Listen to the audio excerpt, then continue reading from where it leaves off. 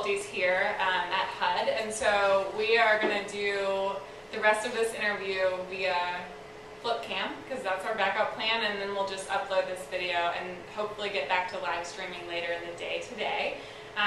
If you missed the earlier portion of the live stream when we got started, we are here as part of a meeting that the Case Foundation and the White House are doing to talk about how we can promote innovation through open grant making, prizes, and challenges. And so throughout the day, we'll be talking to various experts and leaders in this field who have already been experimenting with these things.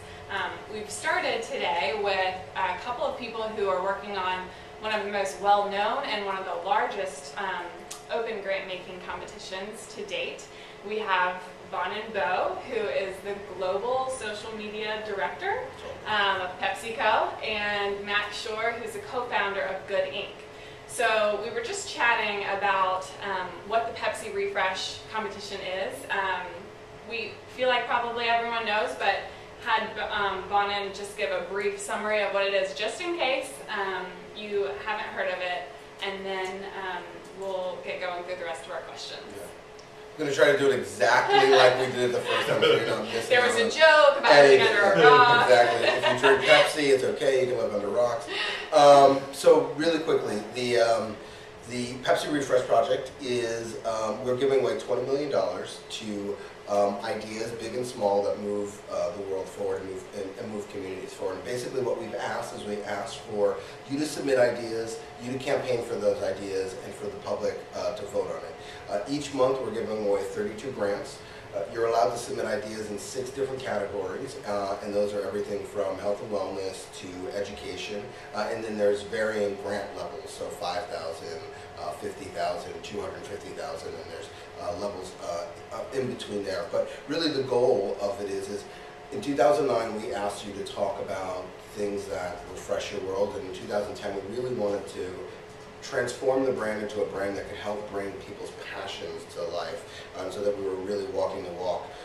And so what we've pledged is, our resources to bring about the ideas that you believe in that are going to change the world. And it's less about just organizations and more about the power of individual ideas and in the individual to make change within inside their community. And I've handed over last time to Max too, which I will, but to talk about, what we've tried to do is bring together some of the brightest minds in the space as part of A, our advisory board, but B, we've created an 6 ambassadors, an ambassador group, one for each of the categories that you can submit ideas in. And the real goal of that was not only did we want to just have people win and we grant money, but we wanted to make sure that that money was going to deliver real impact inside the community. So the goal of each of these ambassadors, which are managed by Good, is to work with all the winners to make sure that they bring those ideas to life so that there's real impact within inside the community. So that's the Refresh project. That's well said. And Max was just going to talk for a second about what Good's role is in supporting the projects. So Good's a platform for people, businesses, and nonprofits who want to do well and do good. And since we launched about 3.5 years ago, we've wanted to partner with businesses to really, work with their marketing dollars to make things better. And I think Pepsi really has a vision here and is going bolder and bigger than any other company that I know of. And it's just been really, really exciting to work on this project. And from helping design the project to now that every month there are 32 winners, we're on the back end working with them, creating a custom plan of support. There's a single mother in Texas who wanted a grant. There's a 14-year-old kid in Chicago who won a grant, and Teach for America won a grant. So, for each winner, there's a sort of a varied level of support that they need, but we're there to kind of fill in the cracks. We're also creating content around this space, and that's really where we grew up from, and it's been fun to kind of work with Pepsi to have it be fun but also impactful. And really, this whole project's about turning ideas into action, and that's what could be better than that. Yeah. And one of the things which we said earlier too, what I love about what Good's role is that not only are they helping to ensure the implementation and providing support, but they're also documenting these projects as well as providing support for non-winners who have had great ideas, who have been a part of it, but documenting this so it serves as roadmaps for other people like the kid in Chicago who want to bring green windshields to their school buses, showing how those projects are actually being brought to life, milestone after milestone. And we think right now there's just a time in our society where more and more people want to get engaged. There's kind of a cultural shift that's happening, but there's not a whole lot of money for just the average person who has an idea. And this program's available to anyone who has an idea to make their community better. And that's really novel, and I think the program's also been designed so that good ideas rise to the top, and then no matter who wins, they'll get support to make it real. Well, what's interesting about what you said is because a lot of people ask, well, why did we decide to do this? At first, Pepsi has a heritage of being at the center of culture and always skating into culture, and that's where we as a brand have always lived, and that could be Michael Jackson or Britney Spears, or wherever the cultural zeitgeist is of the moment. And actually, 2 years ago, we did an optimism survey, and one of the things that came out of that survey was, people's belief in the ability of them and the individual to make change in their community. And so that, I believe, to what you were saying, is kind of the cultural zeitgeist of the moment now, and I think will be for quite a long time. And Pepsi, being the kind of DNA of being a part of culture and really supporting cultural change, is said, well, here, let us be a platform to help make that happen. So. Choice of a new generation. Exactly. Every generation. But yes. One thing I wanted to ask, we got a couple of emails regarding this question, and it's something that I hear a lot when people are talking about these open voting competitions. How do you make sure, and I do think that a lot of really cool projects have gotten grants from Pepsi so far, but how do you make sure that it's not just a popularity contest, that the people with the biggest networks, whether their idea is crazy or the best idea ever, end up winning? Well, I'll take this from a couple of ways. On the one hand, we wanted to create something that was totally transparent, totally fair, and democratic. So it's nice to have objective standards to determine who gets the funds. On the other hand, the program set out to allow thousands of people to kind of just deploy what their idea is, put it down on paper, type it into the computer for the first time, and that in and of itself is a huge impact. Bill Drayton, the founder of Ashoka, talks about trying to make everyone a change maker, and I think this program is really prompting people to do that every month when there's submissions. On top of that, it's kind of a hardcore learning lesson in how to use social media, how do you build community. So there are organizations that had no community, they built their community to win, and that's a really useful skill for anybody in this day and age. And then finally, no matter who wins, they're getting hands-on support to implement their project. So from start to finish, it's more than just the popularity contest. And the other thing I think a lot of it is there was a lot of thinking that went into the design as well, because you're right, there are organizations that have very big networks, which is why there's varying levels of grants. But what's amazing is that, of course, we're all nervous when we launch a project this big. But the first thing we saw was that it was such an even cascade of those organizations that you might think have big networks as well as individuals. And then when we looked at the winning pool, it was the same even cascade. And I mean, and what's also great, I think, as a PepsiCo employee, is that we've opened it up to PepsiCo employees. And so I get an email every single day, from Denise Jolie, which is prompting, her network of people to vote. And this idea, driven by her, has been, varying between 6th and 7th, in the $50,000 range for the entire time. So it's really about who has the conviction, and what's great about that is that we know the people who have the conviction to win are going to be the people who have the conviction to actually make it happen. So, exactly. So in that design, you don't have, with other programs like this, you had kind of $1 million prize, and the people who come in second and third get $25,000 or something like that, even though they didn't necessarily specify what the idea was that they needed, and the lesser amount might not help their project. Here we have everyone kind of saying, I need $5,000 to get this done. I need $250,000 to get this done. And they're competing against similar size organizations. So I think that's really been fun to watch that unfold. Cool. One other question I had, probably for you, Bonin, is, putting together a competition like this, or opening grant making up for people to decide, you kind of lose a lot of control, and I think it's a scary thing for a lot of brands, and probably a scary thing for the federal government to think about doing as well, as they're talking about today. So what's been your experience with, has there been backlash, mistakes? How are you handling some of the issues that might come up in this type of... Surprisingly issue-free, as crazy as it sounds. But, let me just step back. I think in terms of control, what's amazing for a brand like us is what we understand when the program was being structured is we understand that if we are aligned with people's passions and our attributes support passions of individuals, which is what has always driven our business, right? And so we measure brand health. And that brand health is how closely aligned are our attributes with the attributes of our consumers. And then the other major piece is relevance. How relevant are we in the continual conversation of the world, right? So those two big buckets are well, it's given up control. It's actually provided us closer alignment with our consumers' passions. So what we hear, so before, if you just look at the Facebook page, we heard, I love Pepsi, I love drinking Pepsi, I love, which is great. We'll take that all day long. All day long. Don't hesitate to write that.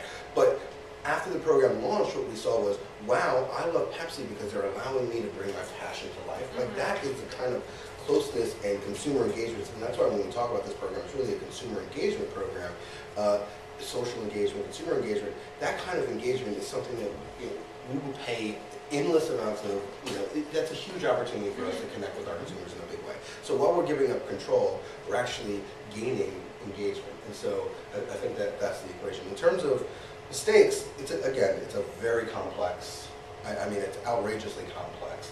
Just making sure that everything, even from just delivering the grant money, every single piece. So there has been, technical mistakes. There's been people who are trying to beat this game in the system. So there's been all of that. And what we've tried to do in every single situation is just be very open and transparent around what the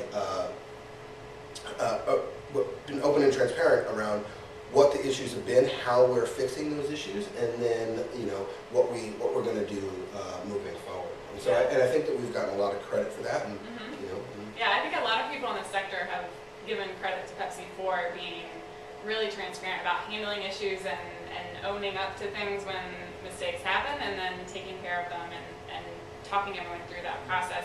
I think this leads to, since we're here today talking with the federal government, do you guys have any advice? I think being open and transparent is probably one piece of advice, but do you have any other advice for federal agencies as they're putting together these types of competitions from what you've learned so far? Is there anything you would tell them? I mean, man, there's so much. Maybe you need to work on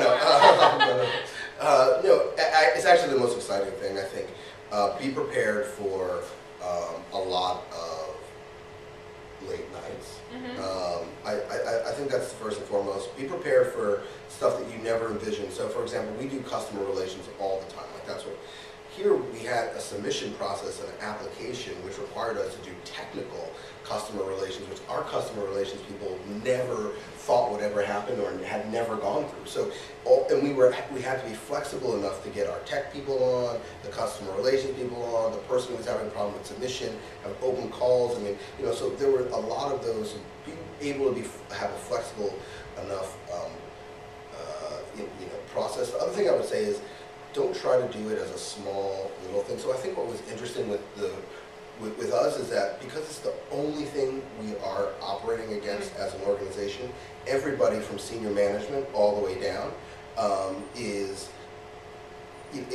laser focused on making sure this is a success, which means that you have the whole organization apart trying to make sure that we're dealing with all the pieces. So I think I think if it was a small project off to the side, it wouldn't be as successful because of how many moving pieces it requires. And then I would say don't underestimate the ability of the people who are participating in it to help problem solve.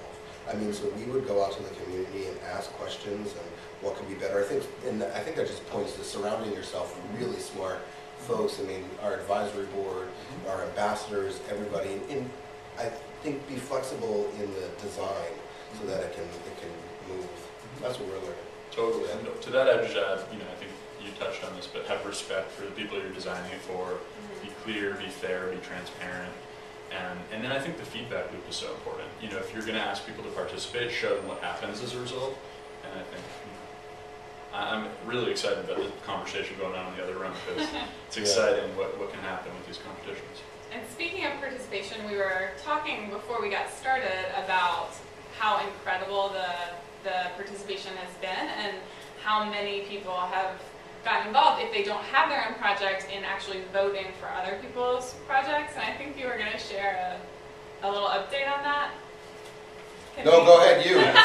So now it's the program's hit 10 million votes now, which is a huge achievement, amazing. Well ahead of where we projected. In the first couple of months, there were over 1 billion earned media impressions, which was also just a huge achievement. So the program is not only creating tons of awareness, but the impact is starting to happen on the ground as well. Yeah, it's great. But that's the funny thing is that we were in the very beginning. There was so much outpour in the very beginning, and people would talk and say, "Wow, the program's going so great." I'm like, "Well, we don't even have winners yet. Like, we haven't even seen impact." And now, once we're seeing impact, and I think that people underestimate for a brand like us, and I think in general, the power of that 5-block radius and the power of people in their local communities to inspire the folks around them. And that's what's so great about this is that all 32 of those grant winners and 200 overall across the whole program per month are local heroes that are inspiring people in their community. And to me, that's exciting. And I give an example. When we first announced the program, I think you were there definitely, and at Pepsi, we had a town hall. And what we did was we originally tested the design on our employee resource groups, so like our diversity groups, that's what employee resource are. And so there were 3 groups finally that were in the finals that were running for the $10,000 grant. The group that won, we announced it, and the room burst out clapping, and then they burst out in tears. And people were hugging each other. I mean, like, as an employee of PepsiCo, to see how excited people were to realize that what we were about to embark on was actually going to be really transformational, and they were crying. I mean, to me, it was a huge, as an employee, I was hugely moved, and so I think that that's eventually what you see. Anyway, sorry. Totally, and how hard the people involved in this program are working, I think, is a testament to kind of just the benefit of creating meaning in your work and the outcomes of your work. I think what's so fun is, I've been so lucky since starting Good to, meet the Kivas of the world when it's still just an idea. Get to sit down with Bill Drayton, who coined the term social entrepreneurship. And now, walking into a company like Pepsi, you're seeing innovation on that level. Here in DC today, you're seeing kind of experiments of innovation on that level. So it's just an exciting time for these types of programs. And with better results, hopefully there'll be more investment in this space. And Ami, who's the brand manager, yes. who unfortunately doesn't, she's dealing with a massive brand. Yes. She has been just the biggest inspiration in the world in terms of bringing this program to life and bringing the team to life. I mean, she's amazing. So. And I think what's so exciting too, I think a lot of what's happening from DC and in the foundation world is geared around kind of nonprofit social innovation, and that's really exciting. But there's this whole other avenue of business social innovation, and there's a lot of sort of resources behind that, and there are a lot of people who that's their job. And I think the more, there was an article about Pepsi rewriting the rules of marketing, and I think the more these new rules are kind of set in stone and can show real business results, we're going to see more companies kind of following suit. We're going to see more efforts like this, and it's super exciting. Well, great. I think because of all of our technical difficulties, we're now out of time, so it's a little shorter than we anticipated, and I'm going to have to get to these questions another time. But thank you so much. Those are the hardest questions people have. We'll take it. Yeah, exactly. Thank you so much for being here, and enjoy the rest of your day. We'll be back in about 20 minutes at 12 o'clock with Peter Diamandis, who is the Chairman and CEO of the X Prize, and Tom Khalil from the White House Office of Science and Technology Policy. So they should have some interesting things to share from both the public and the private sector side about how these prizes can work.